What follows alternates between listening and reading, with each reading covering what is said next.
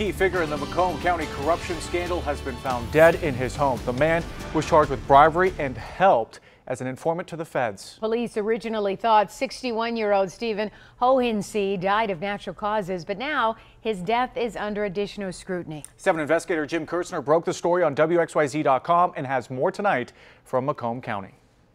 According to sources, the Macomb County Medical Examiner's office released this body for cremation, then called it back today to do a full autopsy and blood toxicology.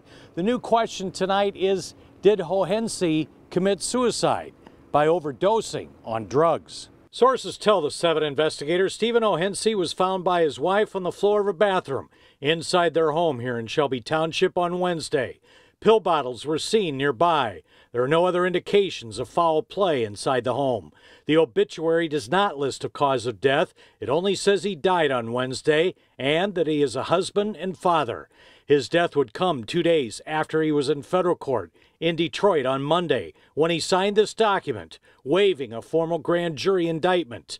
This other document shows he was charged with bribery, accepting $10,000 from a contractor and facing up to 10 years in prison.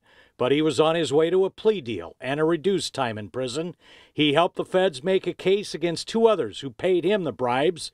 They too are pleading guilty in their cases. Toxicology to determine if there are any substances, any drugs in this guy's body could take several weeks, and it's not clear if this will affect any other pending federal cases.